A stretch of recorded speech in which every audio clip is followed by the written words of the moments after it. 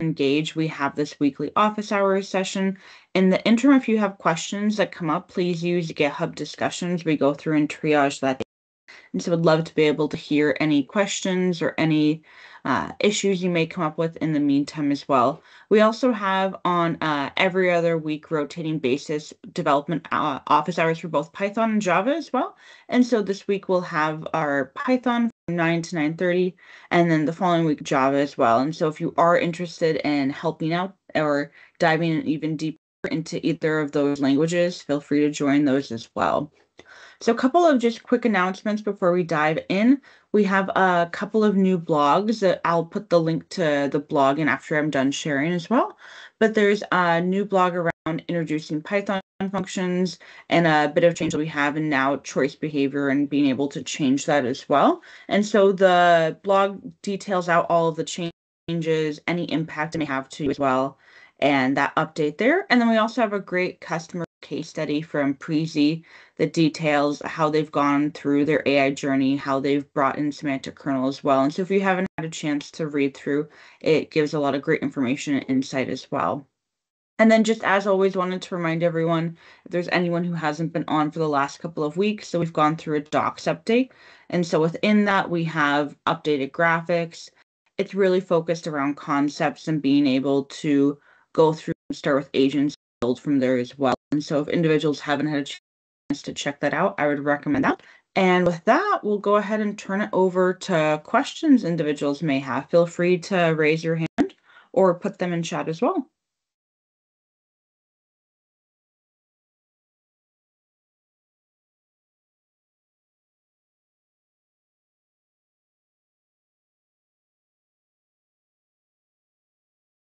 You mentioned the behavior. If y'all haven't tried this out, this is a little bit more of a advanced kind of capability.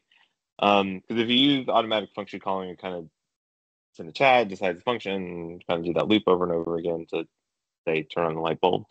If you need something more deterministic, if you're like, hey, you must call a function, and really what you're using the AI for is to slot them into these functions to figure out what the parameters are. That can be a good use of the choice behavior stuff that was blogged about. Does anyone have any questions on that as well? If they've either had a chance to look at the blog or just questions about that as well?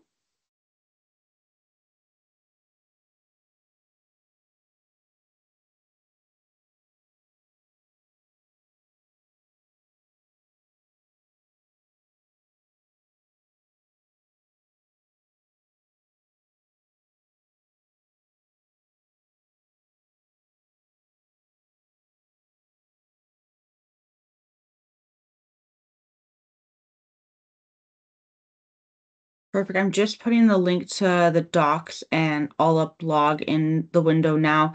But looking through, is there any other questions folks may have? Feel free to come off of mute. We'd love to dive into questions you may have.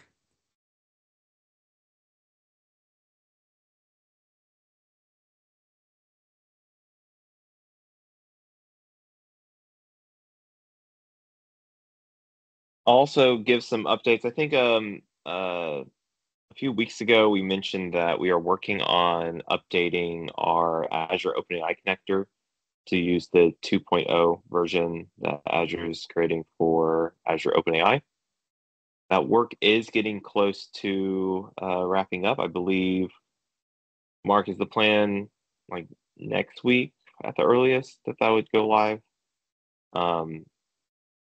It will have a few breaking changes, but this will be very different than what last November and December looked like, where you had to basically rewrite your entire code base. Basically, because the Azure OpenAI SDK is changing so rapidly, what we're going to be asking customers to do is just a few name changes in their programs.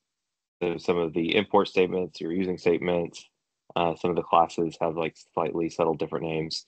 So we'll be giving a very detailed step-by-step guide on what needs to be changed. Hopefully we can give you some really creative regex patterns for Control F and replace. and we'll also have a bunch of the PRs on how we have to update our own samples that you'll be able to reference. Mark, is there anything I'm missing?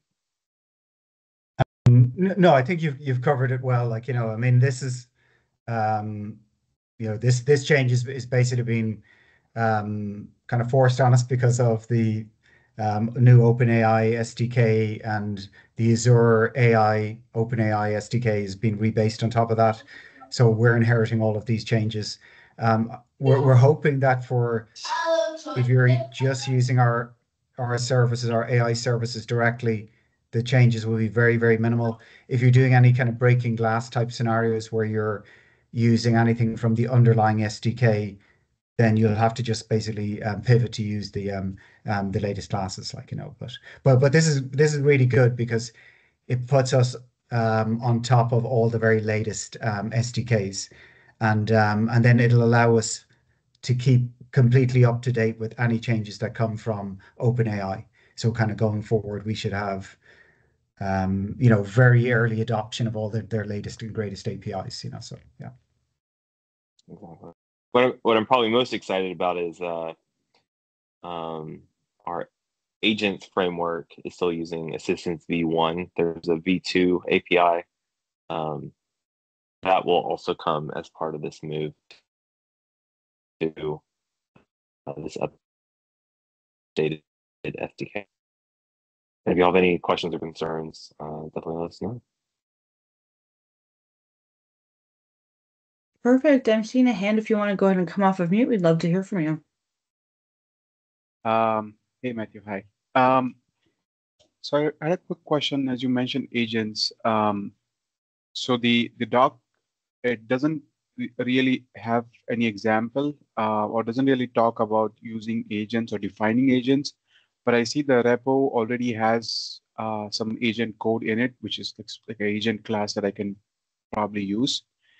So is that something that's still in works, or could we just go ahead and define agents? Like, what's happening there? There is some Yeah, updates that are going to So be coming. Oh, go for it, Matthew. oh yeah, you go first. So there's a couple of updates that we'll be having around agents. There's a blog and subsequent docs updates in the works as well that's going to go through the framework and go through that in a bit more depth as well. And so that is something that, though you're seeing items in the repo, will be coming as well in a short time, but you can start to use that in the interim as well. Matthew, anything else from your end? Yeah. So, yeah, we are planning on moving to the docs. The reason they haven't been in the docs so far is it has been fairly experimental. It's now at the point where it feels like it's getting stable enough that we can get more folks using it and giving us even more feedback. If you want to check out our samples, you want to give it a whirl, we've been getting good feedback from first-party teams that have started using it. And I know a couple of you on this call have message me and Sophia on the side on what should and shouldn't change.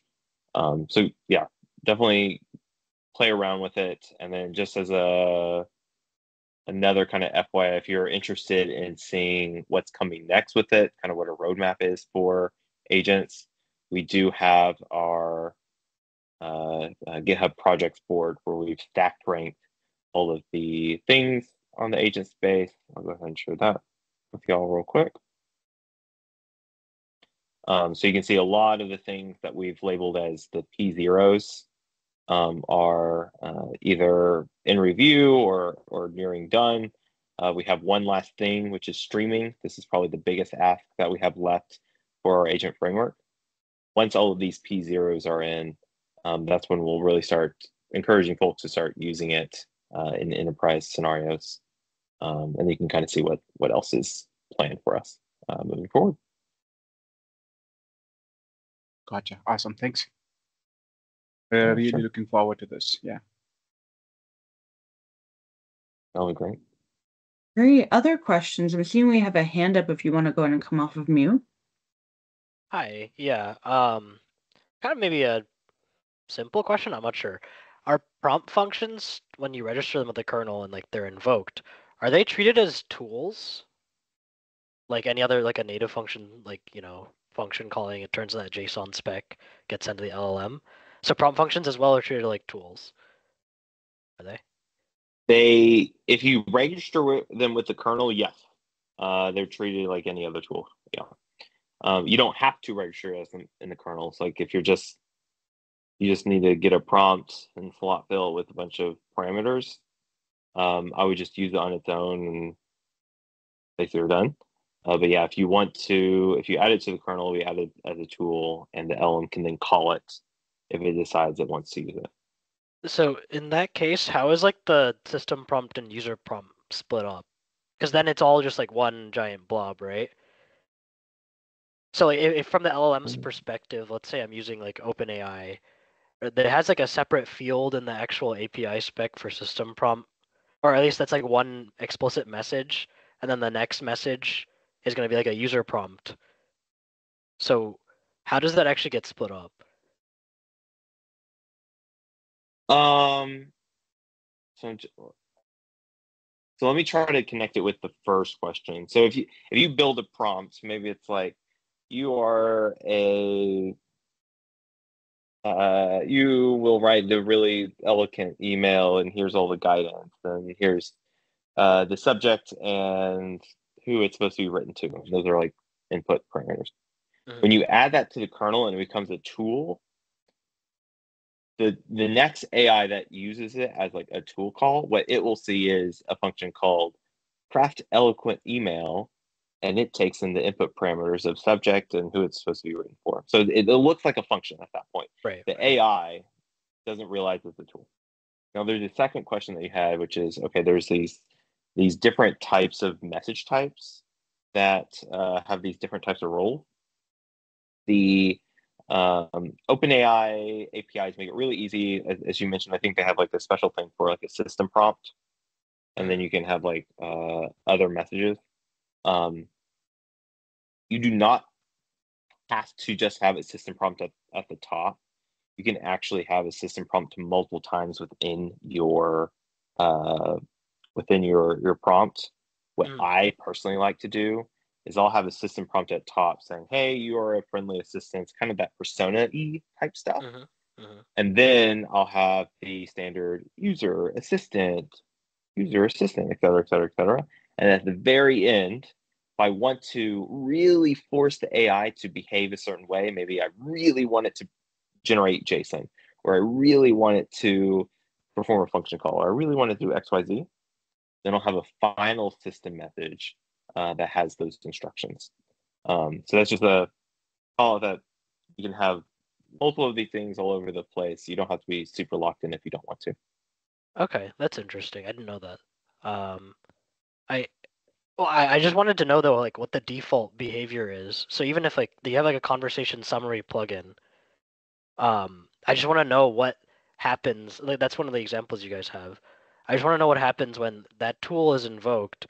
What does the actual message structure look like? I'm just trying to make sure I understand exactly what's getting sent to the LLM. But I mean, I can probably look into by just putting a breakpoint and seeing like how exactly that structure is passed. Yeah, I would do that. Yeah, Okay. if you look at how the API actually sends things over the wire, it's like this JSON object with an array of messages, and each message has like the role and the text inside of it. Right. If you use something like the conversation summary plugin, it takes a bunch of those messages and just squashes it down. Okay. I want to believe that it turns into like a user message or something. This is fuzzy for me. Okay. But yeah, it just collapses it down into one message. Great. Okay. Thank you. Yeah, for sure. Great. Other questions folks may have. I'm not seeing anything in chat. Feel free to come off of mute. Great. We have a hand if you want to come off of mute.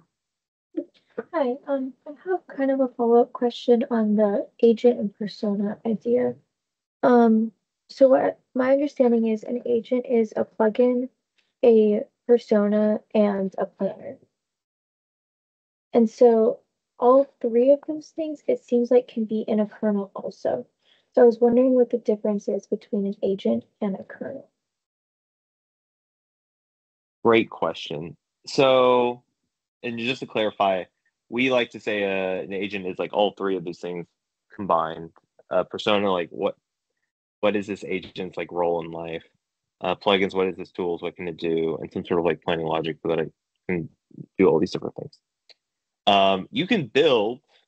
I think we say this in the doc. You can basically build an agent without using our agent class, just using a kernel, right? Load in some prompts, you create a chat history with like your persona, and you start a back and forth chat, and you can call your function. Great, cool, whatever.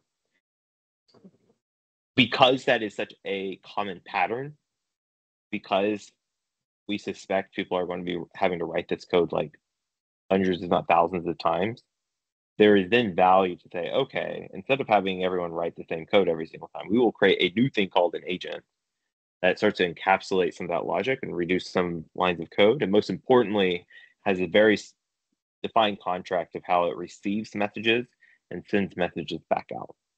So you're totally on point. Like these things are very, very similar. And what we are trying to provide is really just a little helpful wrapper to, one, reduce the amount of code that you're writing, and then two, make it easy for these agents to actually collaborate and work with each other. Because otherwise you would have to be the one that defines those contracts of how these agents talk to each other. We want to provide that value for you. Yeah, okay, thank you. That makes a lot of sense. Can I ask a follow-up question on that then? Yeah, go So I for was it. looking at the AutoGen or Microsoft AutoGen, and back in February, there was an article, the difference between Semantic Kernel and AutoGen is multi-agent and Semantic Kernel is single agent. And I've seen agent samples now, where they're having conversations with each other and you have multiple agents. So I was wondering, what is the continued vision for that, of the difference between those two? How do they work together? Yeah. So it's probably worth, before you even describing like what is the functional differences, like the differences in philosophy, like why they were both built. So AutoGen was built from the Microsoft Research Department. It's about figuring out what are the best patterns for these multi-agents that talk to each other. Because of that, they have a bunch of what they call, I believe it's called workflows, of how these different agents like communicate, whether it's like group chat, hierarchical, workflow, like whatever it might be. But they're not prioritizing things like, oh, we need to make sure we have open telemetry. We want to make sure you have hooks for responsible AI, yada, yada, yada. Semantic Kernel does care about the enterprise pieces because we are the enterprise SDK for AI for Microsoft and third parties like yourself. And so that does mean in some places we are going to be a little bit slower, right? Because we're going to be focusing on developing those telemetry features or those hook features, right? We also like for research to get settled. We build something and then we go, oh no, we built it wrong. We have to do a breaking change and anger a bunch of people, right? And so what I would say is the research that AutoGen has done is starting to solidify, which is why you're now starting to see us basically replicate most, if not all, those patterns into Semantic Kernel, with the goal being of, we know folks like yourself want multi-agent.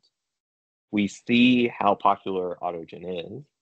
And so what we want to do at Microsoft is provide an enterprise-grade version of that so that you can deploy these things at scale, rest assured that you have the observability and responsible AI needs that you have. Okay, thank you. Makes sense. Yeah. Perfect. Thanks for the You, of question, course, Rachel. yeah.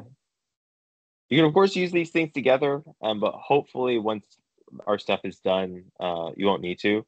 And then at that point, the main value of AutoGen is they're going to keep pumping out research on figuring out how these different agents can work together. And as the research gets formalized, we'll bring it into Semantic Kernel. Sounds good. Thank you.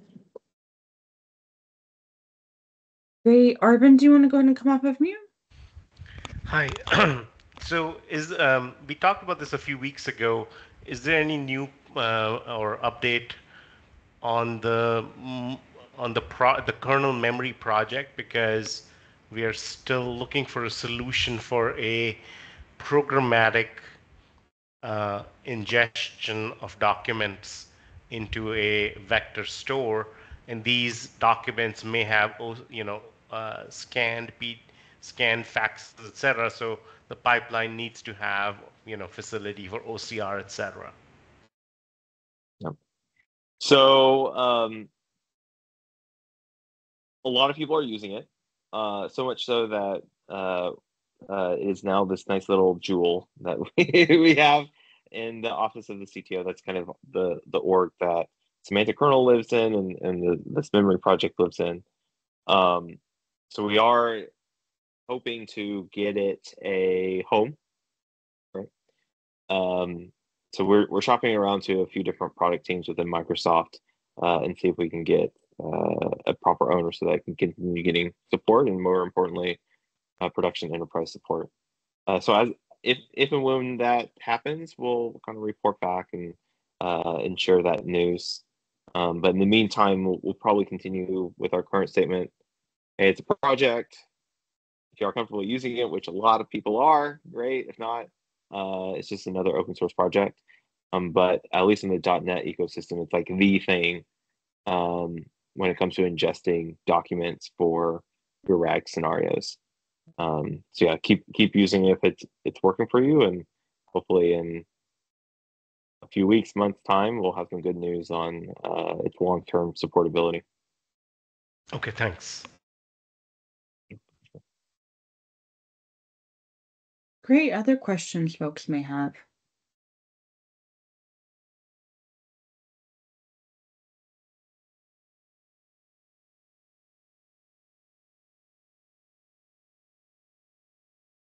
Great. Onkar, do you want to come off of mute?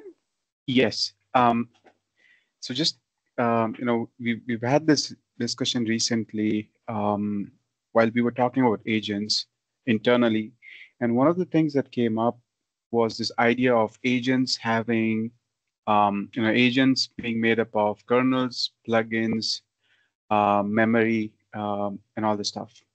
So the on the plugin side, one of the things that we're trying to figure out is, would each agent, so I know I have a plugin class, and when I say import a plugin, what SK does is it's going to create those kernel functions and store them or add them to the kernel.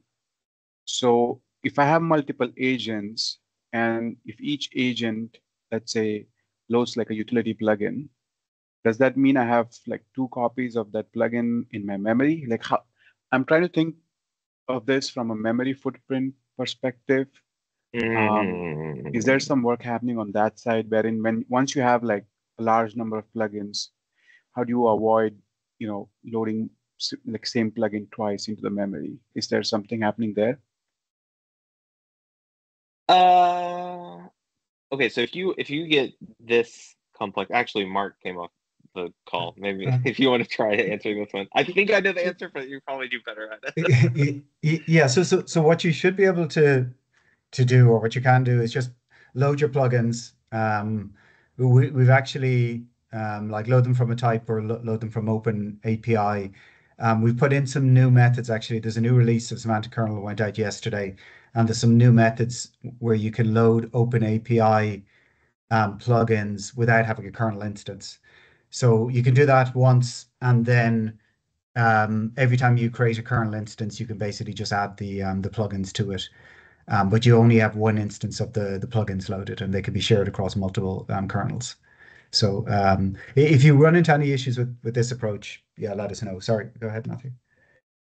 And this is with there's like a plugin factory class, is that right, Mark? Yeah. There's a kernel plugin factory, and there's an open API kernel plugin factory, which just went in yesterday. Great. And so yeah, you should be able to use those things to create these things. It's not, I would say it's like internal plumbing for semantic kernel, but it's there for these more complex or these optimization scenarios that you're describing. Okay, that's pretty interesting, because we actually implemented our own plugin factory, but it seems like this one comes with the advantages of not being able. It gives us advantage of having those like plugins just loaded once. Like, we don't have to add them to multiple kernels. Yeah, you can create them independently. They can float in the ether, and then what I'll do is I'll then inject them into whichever kernels that I want. Gotcha. Okay. Yeah. I had another question if no one else has. It's on a different topic. So one of the things that I've seen is, so when I add plugin functions, if I make the plugin function description vague, the model is not very good at choosing the right set of functions that I want it to do to achieve a goal. But if I make it more specific, I just like make it detailed as to what exactly that function does. I actually require a very detailed prompt to be able to call that function, in a sense that I'm trying to, let's say, get 3 or 4 functions called together. I would have to have a very detailed prompt so that the model knows that this is the exact function that we're talking about. So seems like there's a trade-off, and the way things are structured, at least for us, it's the plugin functions seem to be atomic units that do atomic units of work. So these are functions that do atomic units of work, but then a plugin defines these atomic units of work, but there seems to be some lack of knowledge on part of the LLM where it doesn't really know the workflow to be able to handle the, to be able to invoke these functions. And that's the piece I'm still trying to figure out, if there's patterns you're aware of where this idea of a workflow could be introduced to the AI.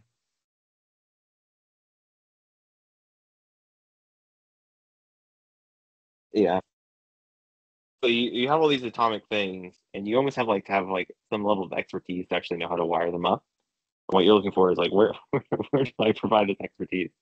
My guidance is what we call a persona, or the system prompt, especially if you're going this multi-agent route. When you create this specific agent and when you give it these very atomic functions, also give it a system prompt that says, hey, this is how these things interact and how you use them together. And if here's an example of a very vague user question, how you call these 3 things in sequence. I think that will help. That kind of touches on the workflow pieces. There's also research being done of if you have a more prescriptive workflow, almost like a finite state machine, how can you walk an agent from one step to the other? That's still early. So you can see that AutoGen has a flavor of this. LangGraph has kind of a flavor of this. Semantic Kernel over the summer will be doing some investigations around this. But I think for your immediate need, just updating the system prompt with some of this guidance should be sufficient. I see. Sure. And then I guess one other recommendation, I too have noticed that if you give an agent a bunch of very atomic things, and for other folks on the call, when I say atomic, I typically mean create, read, update, write, very every entity in the world will always have CRUD operations, right? I find the LLMs don't perform very well on those because they almost have to be a little bit too creative. What's a good example? A good example is I always like my light bulbs. If I give it an update query for any of the properties inside of the light bulb, and I say, hey, turn on and off. The current LLMs are pretty good at using update to turn on and off, but it's having to do a lot more work than if there was just a function that said turn on and off the light bulb, right?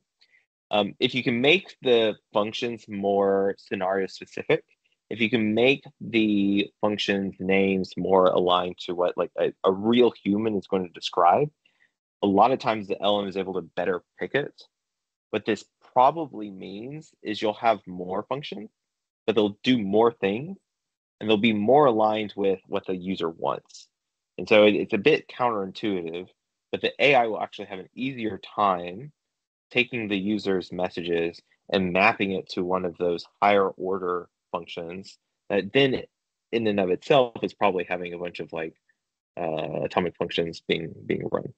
So that's just one other bit of recommendation. You might want to experiment based on the types of queries users are giving your system. Can you create these higher order functions that are easier for the LM to understand? Yeah, we've looked into that approach. So for us, that approach works well when the sequence of steps that I'm trying to follow is solely comprised of native functions. And as soon as I need to invoke a prompt function in between, that's when that approach like falls apart. Because I might have. Sorry, go ahead. Okay. Oh, I was going to say within a native function, you should be able to just like spin up a prompt and invoke it and get the result. So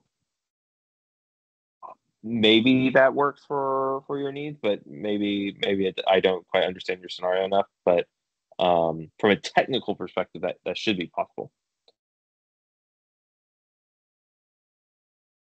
Yeah, maybe. I'll probably just explore that approach more. I think one of the samples that you have, which talks about kernel combinations, right? There's this test/sample example, which basically creates a pipeline using existing functions. I think that's probably that's more something more that we would want to do. But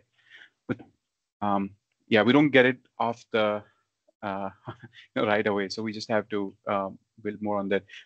Going back to this idea of just having LLM having this idea of persona, the reason having the idea of a workflow, the lens I'm looking at from is from a plugin author perspective. So when an author writes a plugin, I don't really want them to know anything about inner workings of SK. All I want them to care about is those atomic units of work that the AI has to do. And perhaps today what this plugin class, it doesn't really have any description or function or any sort of text. And maybe plugin is some place that can probably put it together. That's something that would interest us more or solve our problem in a lot better way. Just like giving plugin authors the freedom to, Because basically what you're asking for is like today when we create all these functions and we give them to the LM, there's like this function payload. If there is then a description at the plugin level, we could take that and theoretically put it in a system prompt. So that to your point, it's then the responsibility of the plugin author to do the prompt engineering work to make that description as good as possible so that if it is imported by 6 different agents, they all get the same description instead of having to like run to each of these 6 agent authors going, please add this description so my plugin works. Is that more or less right? Yes. Yeah. Okay. If you don't mind, I think this is a new ask that I haven't seen before. If you don't mind creating an issue for us on our GitHub, it'll just make it a little bit easier for us to track it. And then we know who to reach out to as we make proposals. Absolutely. Yeah. I'll go ahead and do that. Thanks. Perfect. Thanks for the questions. Other questions folks may have. I'm not seeing anything in chat. Feel free to come off of mute if you have other questions.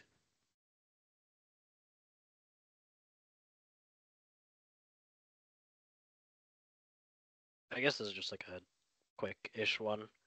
One thing I was looking at is just getting the prompt template, like using function filters to get the prompt template text. I was just trying to do some of my own more deep ingrained logging, and trying to find the best place to add logging without obviously changing the actual SK code base. So I wanted to get like the template. That's why I was also asking about the system prompt and user prompt earlier for tool calls. Because I just want to have like as deep introspection as possible where I know exactly what prompt function was called, but then I also know exactly what the LLM saw. And I can ideally understand that through some step of the prompt function's execution lifecycle rather than logging it at the like client LLM client level. Because once it's at the LLM client, I don't actually know what process triggered it. But if I that's what I was trying to do with function filters, but we found that it wasn't simple to get the template because it's like private. We do have another filter. I think we have Dimitro on the call. Yep. What is it called? Prompt render filter? Yeah, that's correct. Prompt. So are you interested in rendered prompt, or you're interested in actual template that was So used for what this? ideally what I could get, for lack of a better way to put it, is everything. So I want to get the arguments that I pass. I want to get the template, and then I want to get the rendered prompt as well. So Okay, that way so I we know do exactly have. what happened. Okay, so we do have kernel arguments, an object in filter context. Yeah.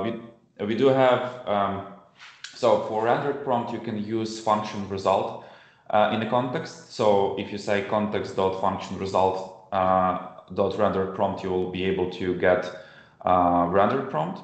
And for the actual template, I'm not really sure that is available today. But if that will be useful for you, I think there should not be a problem to add it. Although I can see that this property will be probably nullable because it will be applicable only for the semantic functions, but not native functions, because prompt is not related to native functions, right? So yeah, if you actually, I think we already have kind of logging for template and for actual rendered prompt. So I would probably suggest to investigate current logging, which we have, and then maybe it will cover your scenario. And if not, then you can create GitHub issue with your specific case. We will, take a look and see what is the possible way to get this information for you. Gotcha. Yeah, I was just wondering if function filters could be used because we already are using those a little bit, and it had the context object was almost had everything we were looking for. Gotcha. Okay, great. Thank you. I guess to Dimitro's point, have you had luck using the out of the box telemetry? Like, I'm curious. Like, is it missing something that you need, which is why you're building your own telemetry that we should just bake into the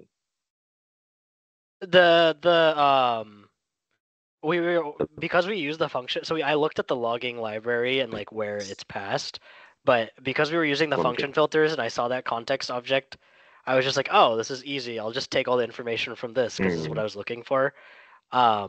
It sounds like maybe I should try out the logging library a little bit more.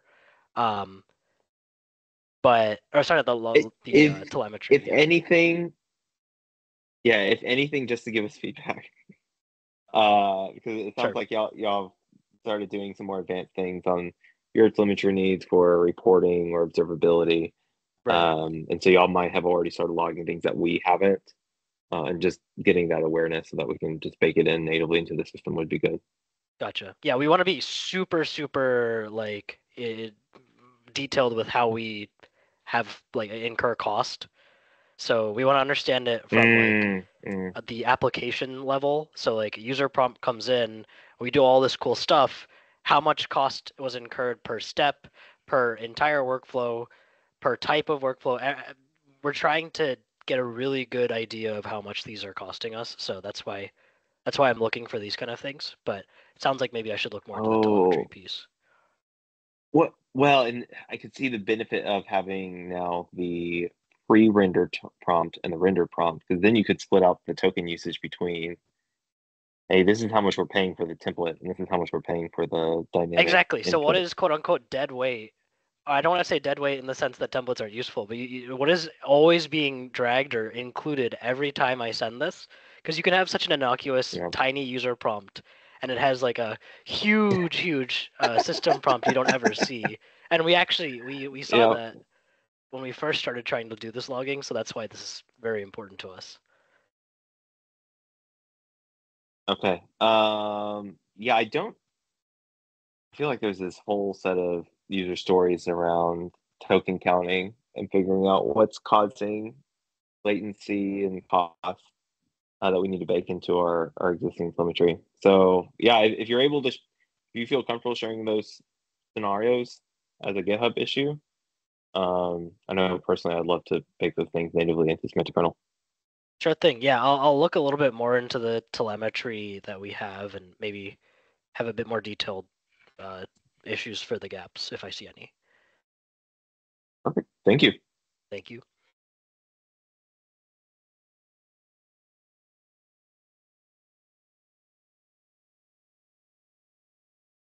And there's a few questions in the chat on telemetry. We do have a sample that kind of walks through end to end what we have. Let me see if I can get that dug up.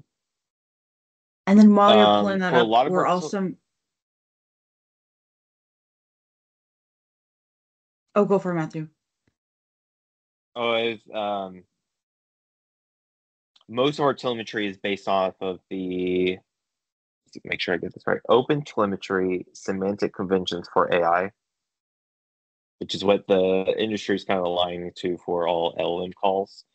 So I would also start expecting that if you use Semantic Kernel, your telemetry reporting tool of choice that uses Open Telemetry, they should start providing out-of-the-box reporting or graphs or visualizations for all of this AI telemetry that we're starting to generate.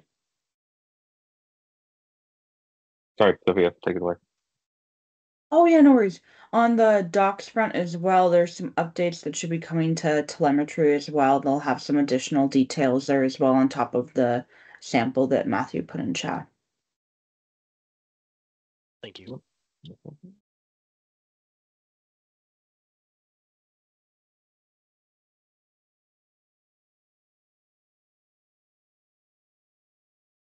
Great. Other questions folks may have?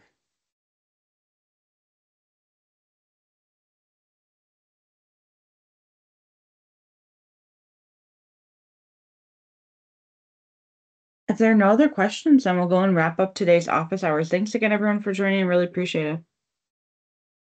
Cheers. Bye. Thank you. Thank you. Bye. Bye. Thank you. So much.